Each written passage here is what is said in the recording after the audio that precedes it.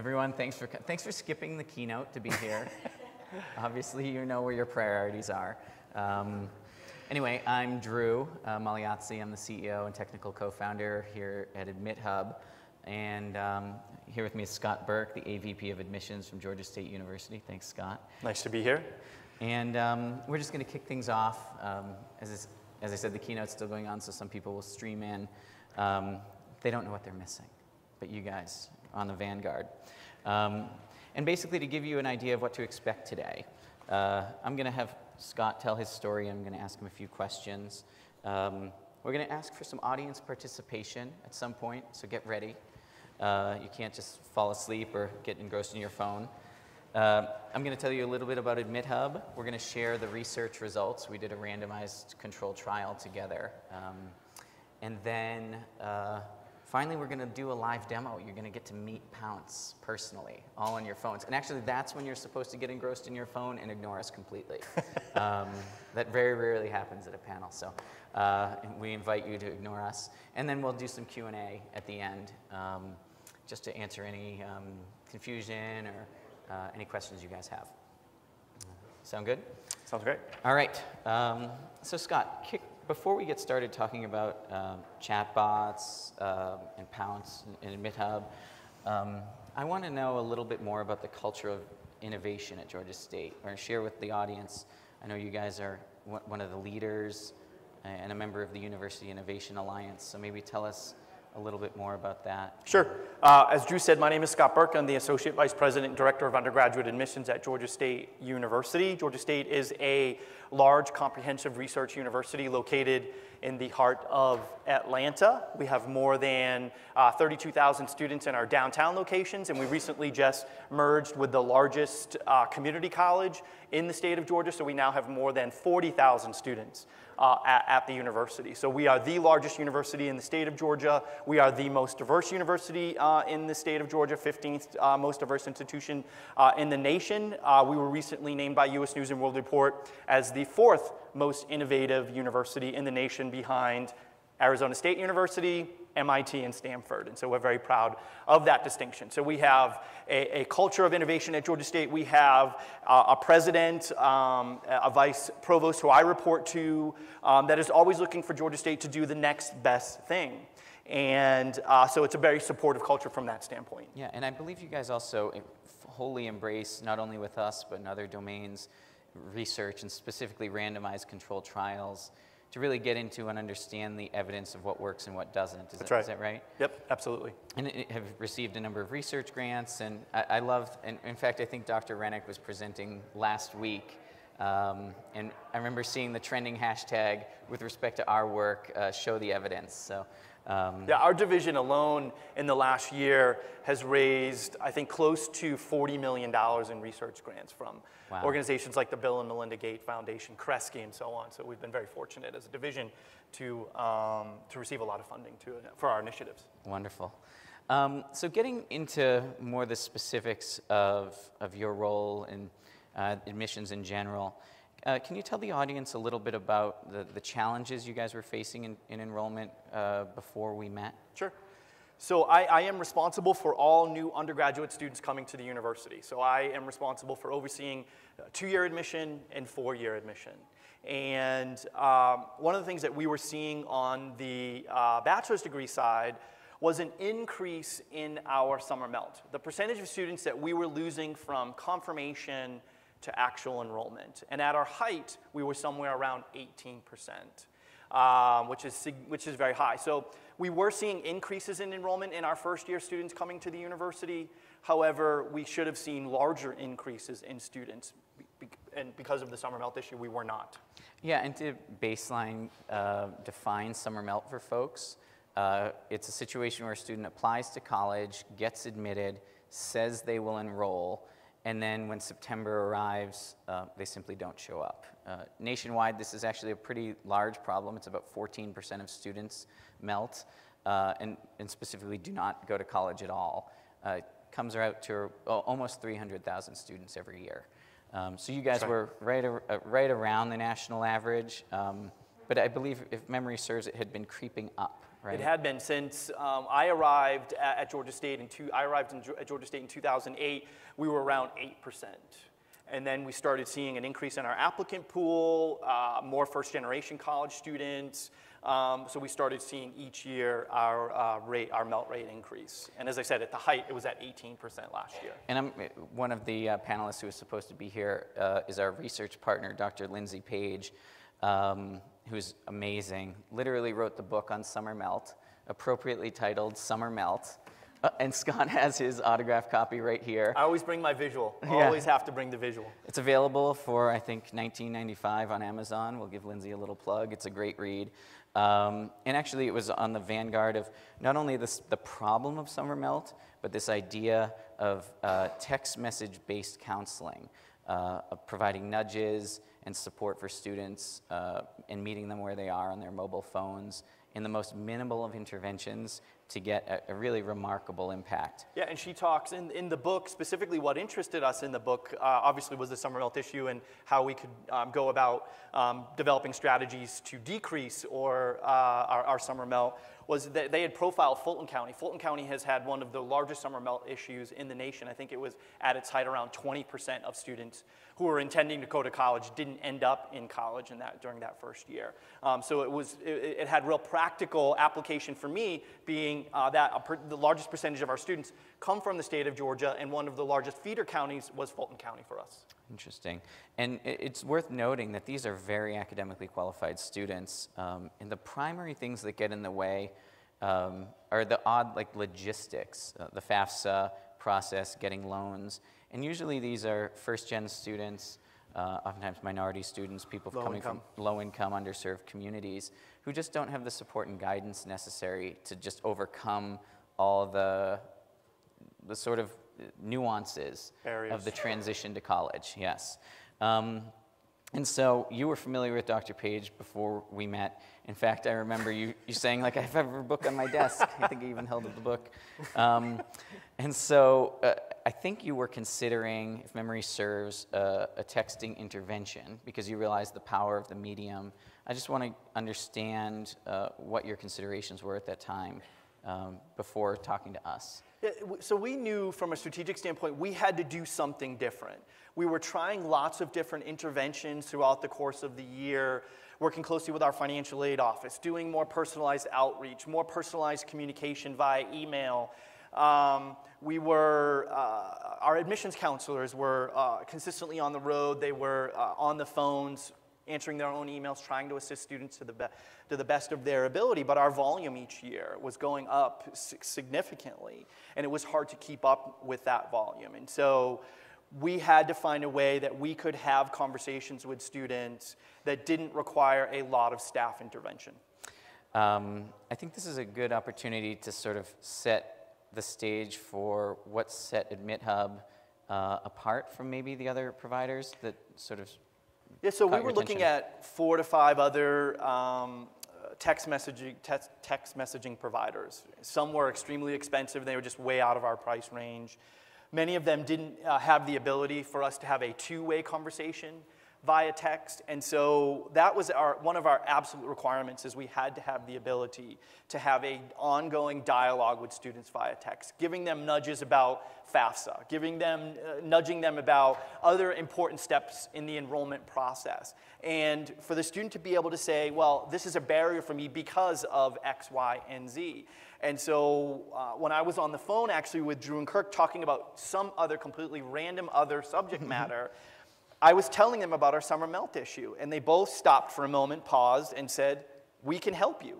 We're working on a virtual assistant, I guess we can call it at this point in the presentation, that will help you alleviate the pressure on your staff and allow you to have those two-way conversations. Yes, exactly. And one of the things about text messages is oftentimes a nudge can be very powerful, but when you send someone a text, it's really an invitation to a conversation, I like to say. And oftentimes, I mean, at astounding rates, students reply. And I mean, think about if someone sent you a message and you replied with a question for them and they didn't respond for days, you would feel that was a little bit rude. And in this age of instant gratification for the Generation Z, we felt that meeting them where they are was essential, and also being immediately responsive. Even if we didn't know the exact answer to their question, telling them that we would get someone on it and rest assured. Yeah, it's that right message at the right time, right? That's going to make the difference. And we see it all the time. A student will say, you didn't respond to me, so I chose to go to XYZ institution. And we could no longer have that in our process. And so that's where AdmitHub and the building of the chatbot and the virtual assistant came really in. And this is where I give Scott a ton of credit, because we presented him an insane idea that Georgia State should be the first university in the world to create their own virtual assistant, branded as their mascot, Pounce. And Pounce, whom you'll meet in a little bit, is a Blue Panther. He's very enthusiastic about Georgia State and quite knowledgeable as well. That would be the entity with which students would communicate, but also with the assurances that humans were there to support Pounce if it didn't understand. I think you have to underline that, right? And say that, despite the fact that this is AI and a text messaging, it did still require us to have human beings watching, and for the student at any point in the process of texting with Pounce, conversations with Pounce, that they could say, I would like to speak to a human being, and we would get them to that admissions counselor that was responsible for their territory. Exactly. And in terms of so we ended up starting this intervention a little later than we would have liked. There were some logistical issues, but we started in April, and it ran through to September. Mm-hmm. And we ended up, just give you guys the rough stats, it was a randomized control trial. So there were about 7,500 total people in the population.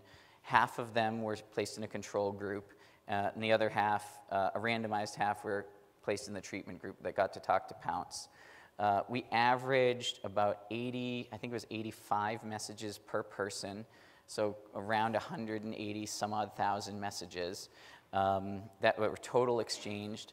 50,000 of those were messages to Pounce.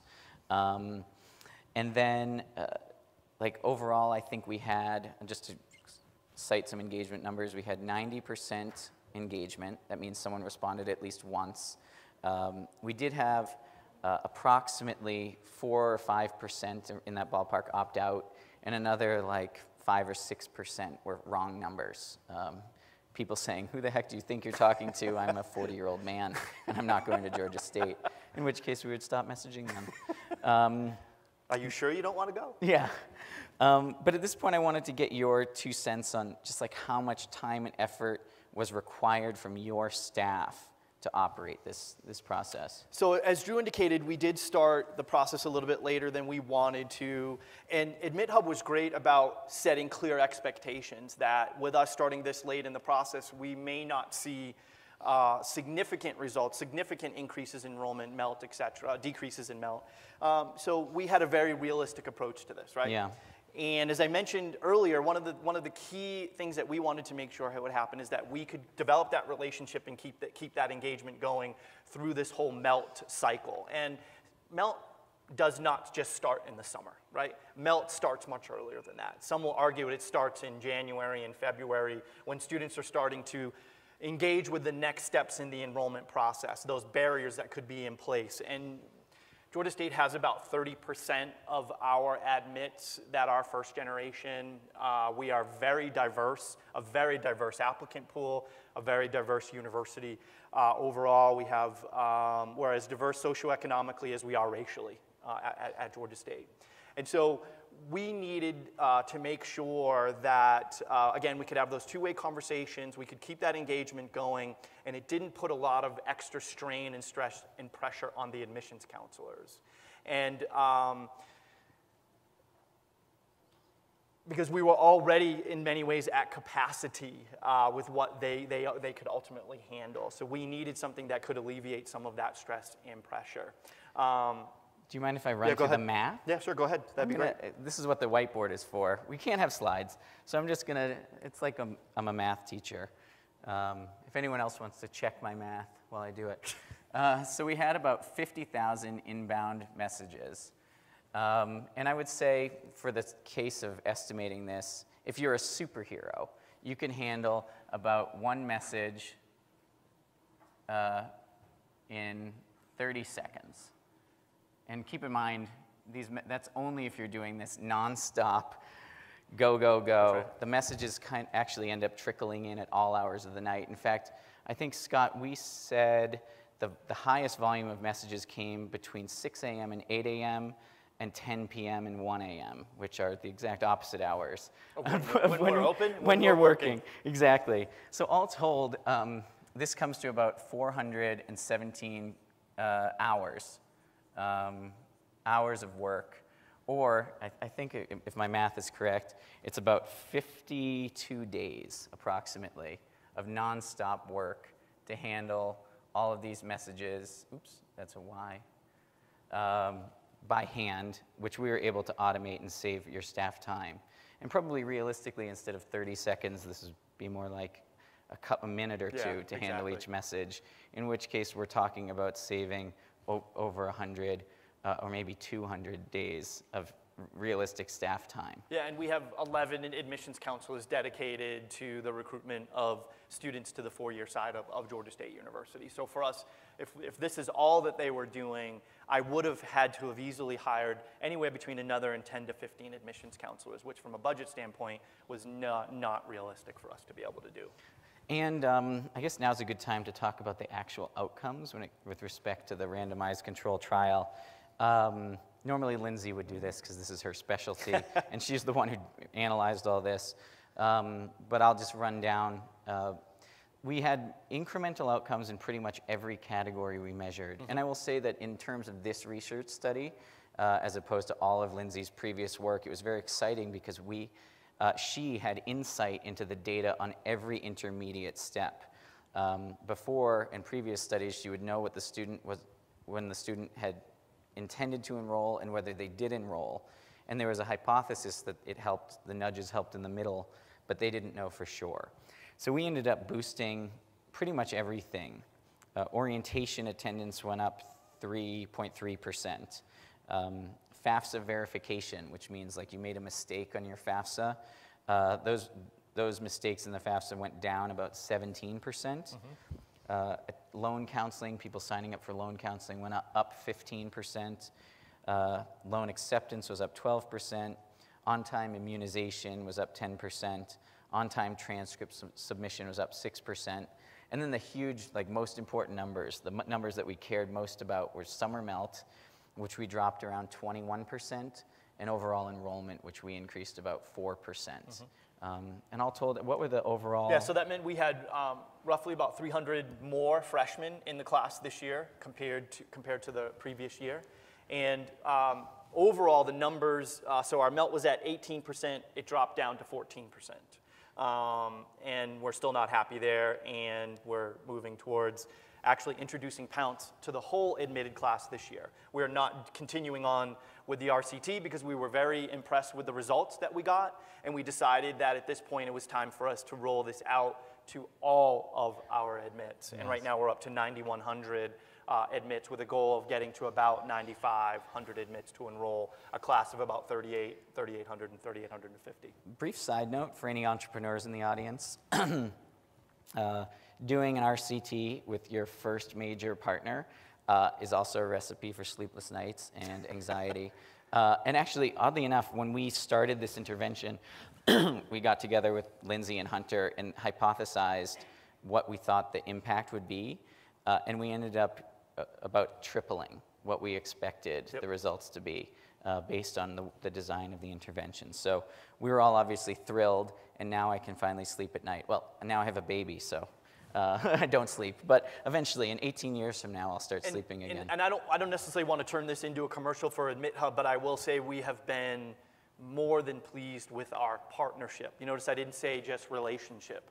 Our partnership. This was a true partnership. This wasn't a out-of-the-box, here's how you should do this. This was a lot of conversation and discussion between our staffs, with Drew and Kirk directly in developing this for Georgia State, because as Drew said, we were taking the risk. Yes. Well, we were their first we're thinking. partner And as I said, we have a president who very much likes us to be able to say we are the first to do something. And so I would be lying if I didn't say I was very nervous, I was very scared to go into this untested waters. And that's why we decided to do the RCT, because we wanted to see, did this have an effect on our enrollment and decreasing our summer melt. But so I was nervous going into it. We were taking a huge risk of relying on a chat bot to carry on conversations with students. That made me initially very uncomfortable. Yes. But we had seeded Pounce with questions and answered. We started with about 200. 200 answers, 200 yes. answers, and we're up to about 1,300, almost 1,400 answers now. And as nuanced as, can I bring a salamander into the residence hall, and what size tank can it be? Yes. So on. So it's those random nuanced types of questions that Pounce is able to handle. Absolutely. In fact, actually, this is a good opportunity to talk about some of the focus groups we did, because not only did we get the exact enrollment outcomes, we went to campus and talked to a lot of students after this to understand what their experience was. And some people would say, or would hypothesize that, oh, talking to a bot seems like it would be impersonal, like inhuman experience. But oddly, students said, in some ways, said the exact opposite. And we found it very funny. They said things like, oh, I actually preferred that it was a bot because I felt like I could ask questions without being judged. If I asked what I might be perceived as a stupid question, it wouldn't care, which is so interesting. And they also did say that they felt comforted by the fact that there were also humans there in case they needed additional help. And this is the most stunning thing, we ended up sending on average about one message every 10 to 15 days to a student. And we said, ideally in your perfect world, how many messages would you get? And actually the most common answer was, I would get messages every day, which we were blown away by. So time to ramp up the volume, which we have done this year for sure. But yeah, I'm curious, you know, we understand the student perspective on Pounce, and we had enormous satisfaction. We had, I think, 84% gave it, 5 stars out of 5. Yep. And I think more than 90% suggested that we use it again for the next year, which is very encouraging.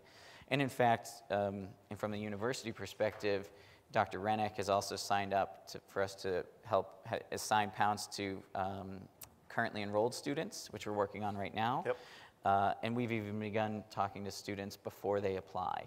But I'm curious, the question I had for you, Scott, is the staff's understanding and emotions toward Pounce. Like, how do they feel about having an AI chatbot on staff with them? They love it. And in fact, they would like it to be open to more students. Right now, Pounce is a closed bot. You have to be invited to interact with Pounce, and right now we are only doing that with our freshman class. We are actually talking with AdmitHub and in the process of developing Pounce to become an open bot, where we can open it to the general public. We experience, especially this time of year, significant call volume, and we need something to help us decrease that call volume. And so we've been talking with them about rolling this out, and the admissions counselors are ecstatic about it, because they know it's going to help with some of the volume that they're experiencing right now. Because a lot of the questions that they are getting are the same question over and over, and we already know it can be answered. It can be answered by Pounce. And as a matter of fact, you guys are going to be our quality assurance group, because we will be demoing that feature in about 10 minutes.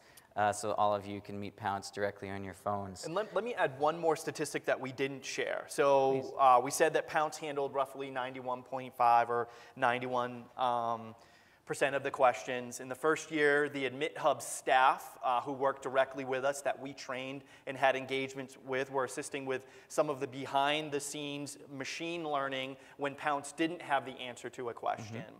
And so only 1%, less than 1%, 0.9% of the questions needed to go to one of our admissions counselors. So that speaks, I think, volumes in terms of why this was so important for us to add, because we could have an AI chatbot that was answering the majority of the questions for us, while our staff could focus on other things. That's a good point. And I think one of the points of pride we make at AdmitHub is meeting students where they are, particularly mobile phones, but also meeting your counselors where they are. God knows your staff needed nothing less than another dashboard or system to log into. Right. And so we understood that very quickly. And so basically the way the system works is when Pounce gives an answer, if you log into our administrative dashboard, you can see everything. And occasionally he will say, oh, I don't understand the answer to that question. I've never seen that before. I'll get a human on it. And at that point, rather than forcing someone on your staff to log in and answer, what we did is we met them in the place that they were doing most of their work, which was their email inbox. And we simply sent them an email with the question, a bit of context about the student, and the chat history. And in order to respond to that student, all they had to do was reply to the email. We'd route it to the student via text message. And then we'd have the opportunity to review this question and new answer and decide, is this something that we want to automate in the future? In doing that process, I think your staff over the course of the, from April to September, handled almost like 600 or 700 of those emails. Yep. But in doing so, augmented the knowledge base by almost 1,000 understandings.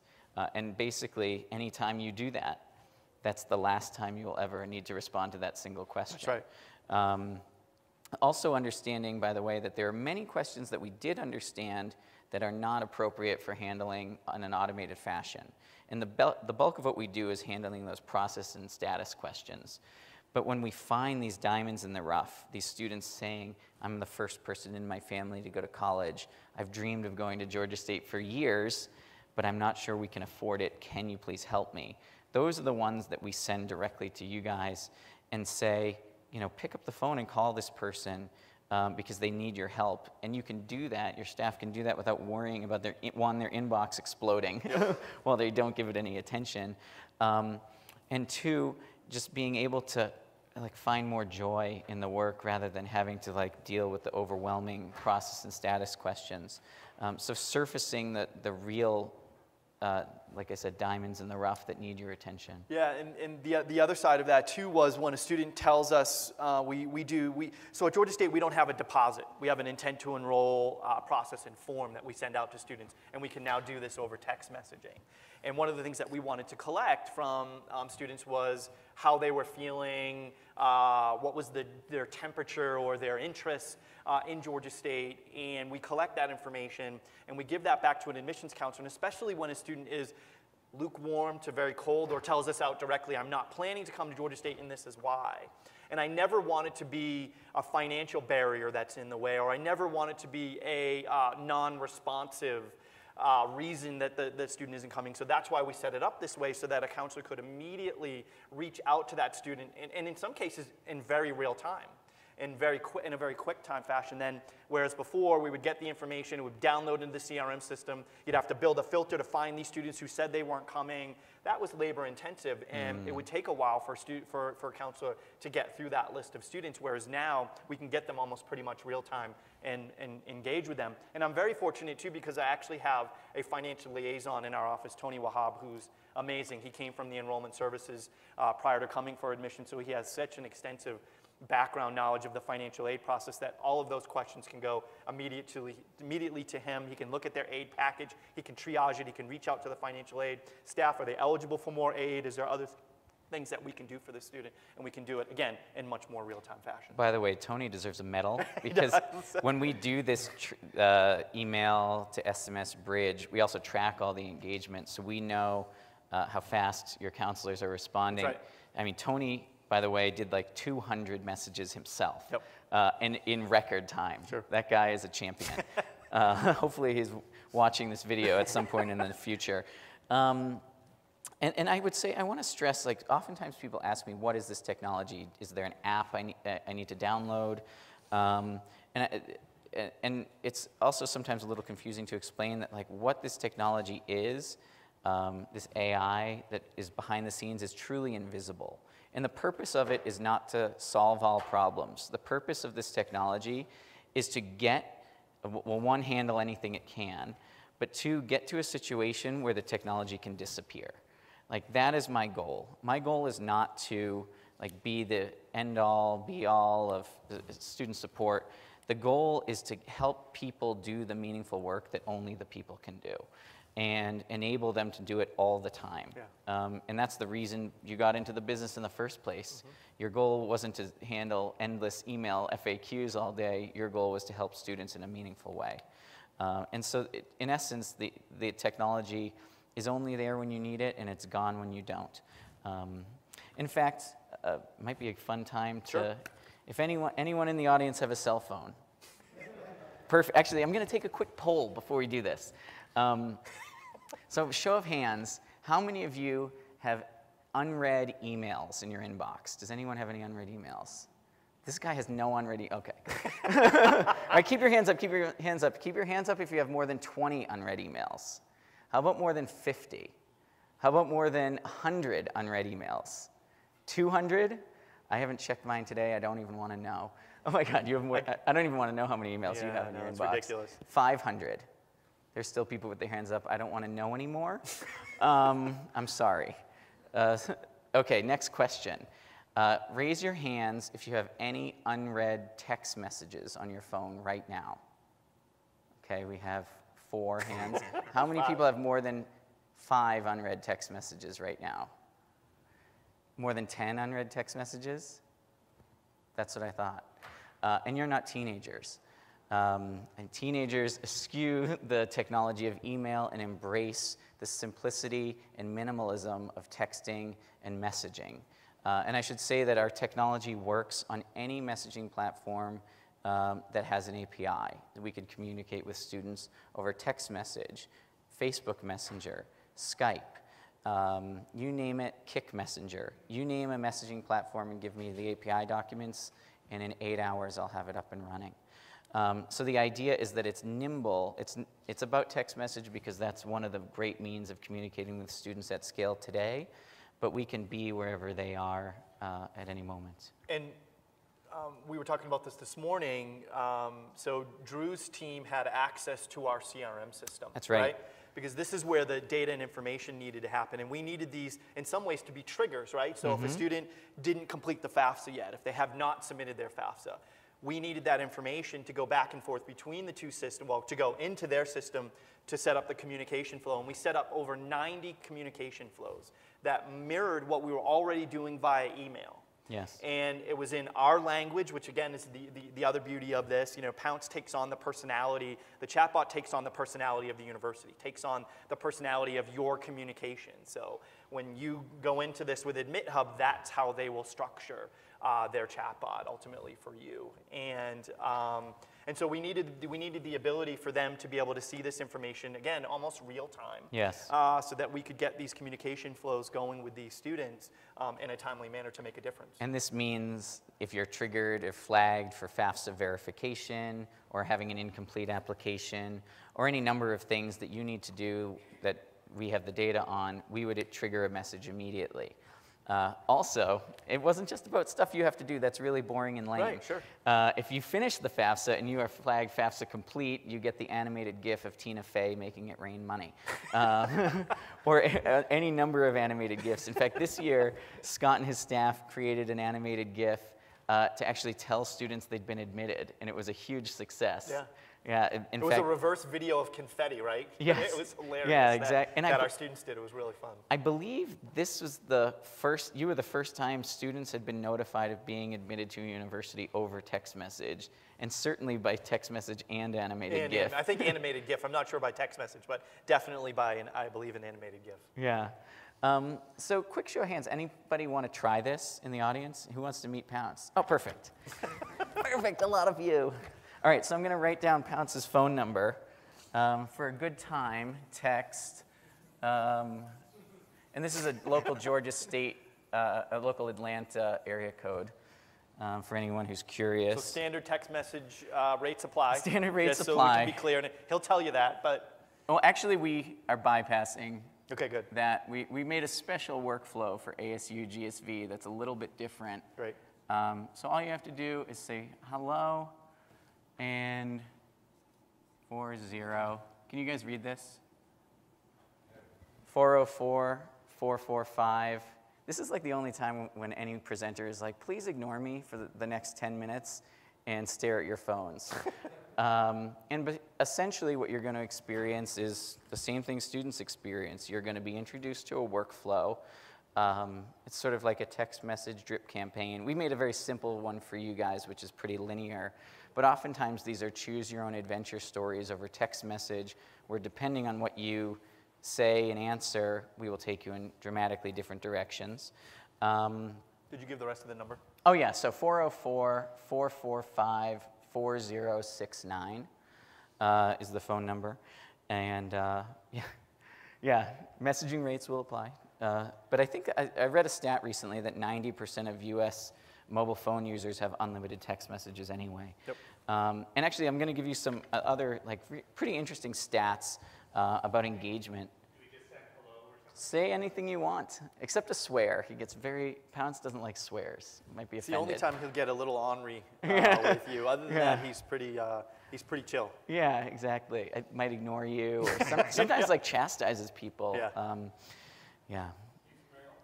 I don't know, androgynous panther. Yeah, I often refer to it as it. I mean, sometimes we have the habit of saying a male, but... the androgynous pronoun, maybe? Yeah. Yeah, actually, we have our own bot. We have our own chat bot, Ollie, and at some point in one of the surveys we ask, you know, what gender do you identify as, male, female, or other? And if you say other, the bot is like, me too, which is, I think, encouraging. In any event, while some of you are fiddling with your phones, answering the questions, it will prompt you to ask some questions about financial aid and really anything. Feel free to test the limits, but try and embody the sense of a student.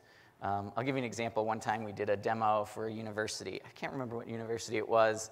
And they asked, like, who is the president of the university to Pounce? And it didn't know the answer. And I was like, no student has ever thought to ask that of the hundreds of thousands of messages we've handled. Yeah. And I should say, since this intervention where we handled 50,000 inbounds, I mean, I think last month we did, I think I told you, over 300,000 messages. So we're doing right now with Georgia State every month the equivalent to what we did all of last season. But while you guys are texting away, does anyone have any questions? And since we're not going to pass a mic around, I'm just going to repeat them for folks. But what you're experiencing right now is essentially what a student will see when they engage with Pounce, for all intents and purposes. So any questions from the audience? It's a little... Yes, sir? Oh, yeah.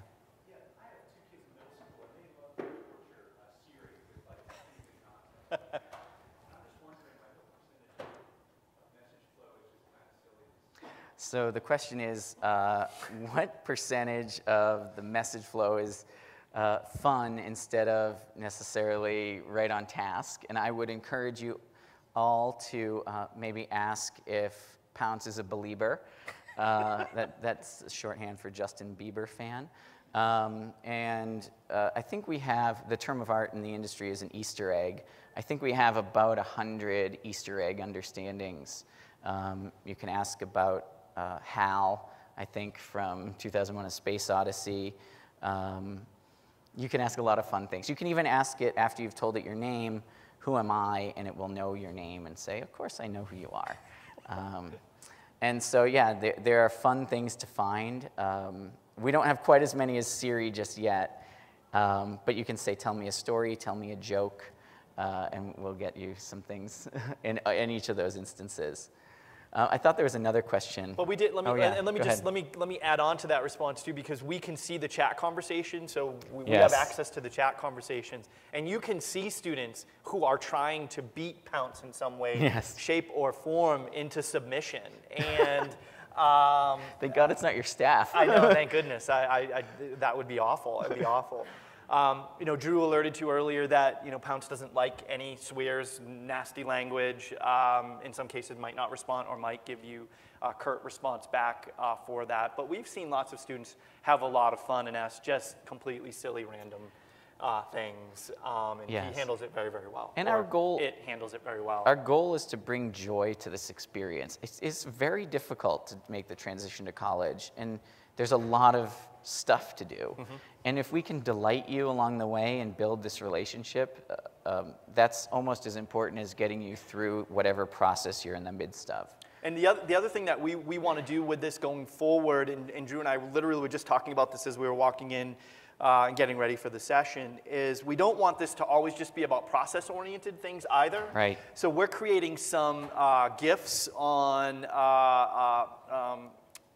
things we think students should know about the university, whether it's our rankings or what makes Georgia State unique, some of our student success things that we're being lauded for. So we're working on that to add this in, because we had a couple of students, Christina and Kat from Drew's staff, came to campus a month ago to attend some of our admitted student events, one of our honors events in our Success Academy.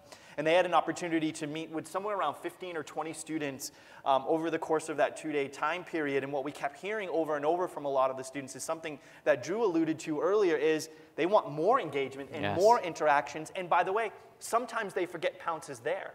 Yes. And so we need to, from time to time, remind them a little bit more. So we thought adding this brand kind of communication flow in the midst to kind of as a way to nudge them and remind them, hey, Pounce is here. And by the way, continue to ask him questions. Exactly. Any other, speaking of, yeah, there's a question up here. What are some potential other use cases for this tech outside of admissions for the university? So someone is asking the other extensions that we can do for this technology outside of the university, or outside of just admissions, right? Well, the obvious next step, which we've begun with you guys in West Texas, is helping with retention, keeping students on track, persisting them, both from freshman to sophomore year, and then ultimately all the way through to graduation.